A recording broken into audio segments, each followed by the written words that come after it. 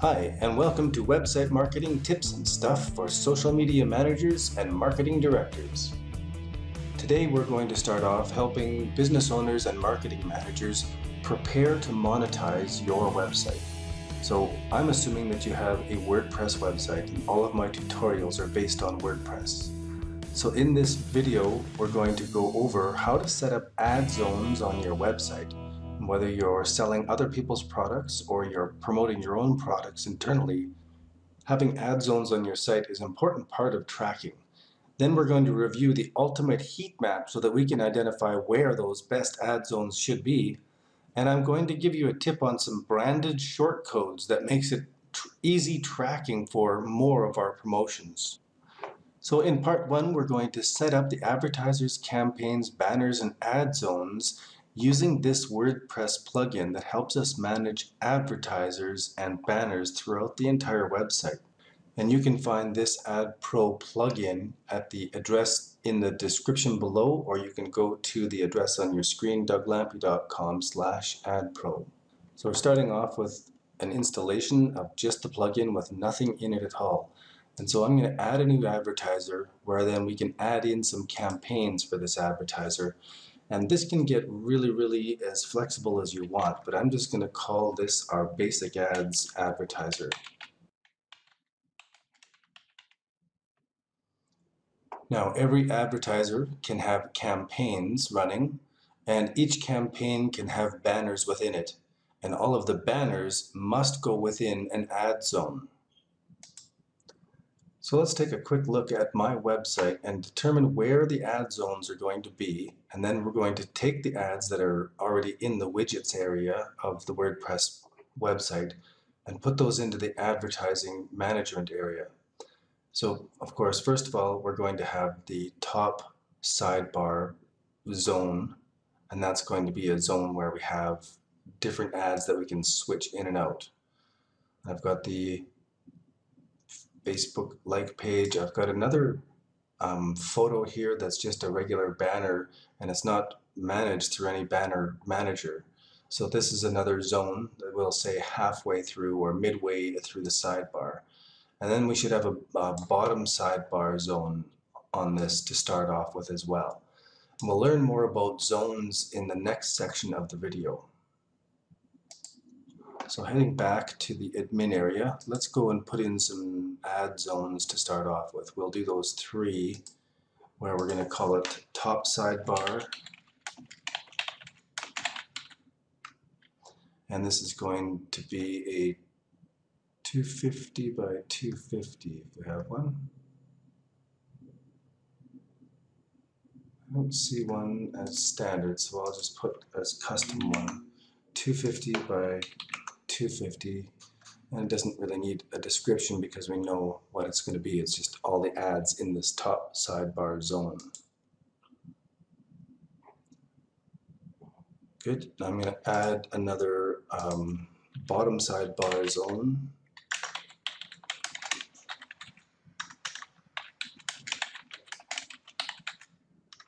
And this one I want to make into a 160 by 600 banner. Submit that ad zone. And let's do that mid sidebar. And I'm going to make it another 250 by 250 because that's the size of the sidebar that I have there. So now we have three different zones in the sidebar area, and we could make zones for all the different areas of the website. And when we go over the ultimate heat map coming up, it'll explain better what you can do with the zones. All right, heading back to the advertisers area, we're going to add a new campaign to our basic ads advertiser. Our default campaign, we're going to call it default top sidebar.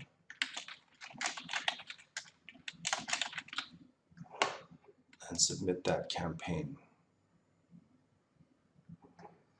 Then we're going to add a new banner to that campaign. Here we have all sorts of choices in how we're going to add that banner in there. And I'm going to do 3 different banner types as we're adding these in, just for examples for marketing directors and social media managers, maybe even hobbyists and small business owners who are setting this up yourself.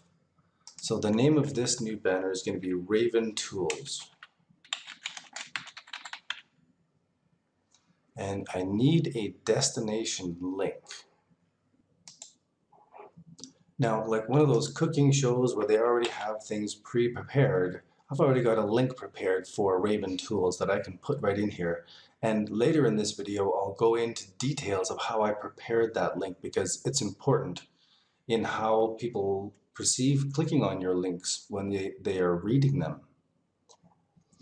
In addition, I've already uploaded logo or the banner for this Raven Tools.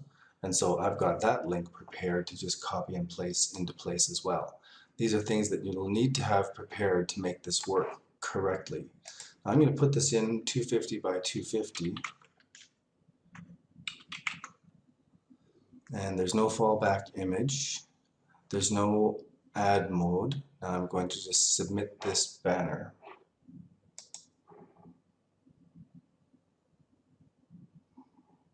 And then I'm going to put it into the top sidebar zone.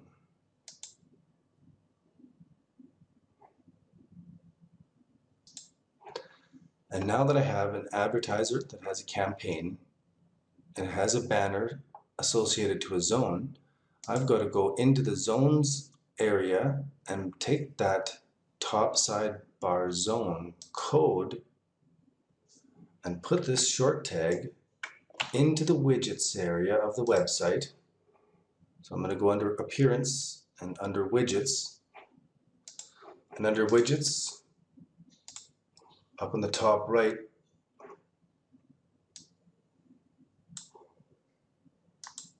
we've got details here on that very same banner. So I'm going to put in the short code, and when I look at the website, this banner should show up twice. Now let's refresh and see how this works, and if there's an error when I refresh here, then it's a good thing because I can show you how to fix that error when I refresh the page. Oh, so it did work. Just putting in that short code made the banner show up twice. So now I can remove just the direct HTML code and use the banner manager to manage all of the banners that go into that spot.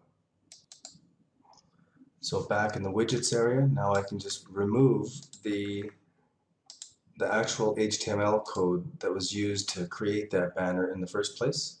And now I've got that area in the programmed so that I can manage many different things in that area, all in my banner manager. And now we can control what goes into each of these zones. We can also pull up statistics to show exactly how many times the ads have been shown, how many times they've been clicked, and what kind of click-through ratio you're getting on every one of the banners in each of your ad zones. It's a very powerful way to track the success of each piece of your website. Now that we know the process of creating zones and putting banners in and creating campaigns and adding different advertisers into the advertising management system, there's a really good amount of information to learn about adding the banners and the zones in the right place of your website so that you get the maximum results out of it. And so you can really improve the results that you're getting from the website that you already have with the traffic flow you're already getting just by arranging the zones of content correctly and putting the calls to action in the right place. And so I'd like to call to your attention the Ultimate Heat Map book by one of my long-term mentors, Michael Campbell. And you can see a link in the description of this website, or you can type in the website address that you see in the video here, douglampy.com/ultimate-heat-map. Now I'm going to go ahead and I'm going to fill in the rest of these zones with some basic banners that I have and just do the zones along the sidebar for now. And I also want to draw to your attention another plugin here in WordPress so that we get prepared for next video where we talk about what to put into these zones and how to monetize your website. No matter if you're a hobby person or a small business, or you're a nonprofit organization, or you're a marketing director for a large firm, everybody's looking to make money off of the internet. That's why we're building relationships online. And there's specific ways to find advertisers who will help you, no matter what your subject matter is, to find advertisers to put into these zones where you can earn some money. And that's what I'll talk about next video. And to prepare for that, I would like you to go and look for this short URL plugin to add to your WordPress website. The advertisers plugin is $25. The short URL plugin is free, and you can use the short URL plugin and add it to your website. There is, I think there's an upsell to it as well. But I'm really excited by the external redirections area of the site, where you can copy and paste your affiliate link into place and then change your short URL so that you can track how many people are going through all of your links. And then it's really great because you can take this link, as I did in this video, and put it into the video, put it into your YouTube channel in the description, and any place that you're putting out this content that's helpful for other people, for your audience, and you're providing them these solutions. They can also click through your short link ads, and you can track all of the successes that you're having online. And so in preparing to monetize your website, we looked over how to set up ad zones and a plugin to help you with that. We looked at the ultimate heat map so that you can go and do some further research about how to arrange the content on your websites for the best results. And then I also introduced you to a shortcuts plugin that you could get installed to your WordPress site in preparation for next video when we talk about where to go and find real products that you can sell that you're going to make some money by selling these on your website. Thanks again for watching the website marketing tips and stuff for social media managers. This is a journal, a video journal of the process I take on several of my websites in turning them into revenue streams. And I share this with other social media managers and marketing directors so that you can benefit from the strategies that I've been using for more than a decade for all of my clients and my websites. If you have any questions at all about today's video or any other videos we have, please feel free to leave a comment below. I'm happy to answer you fully.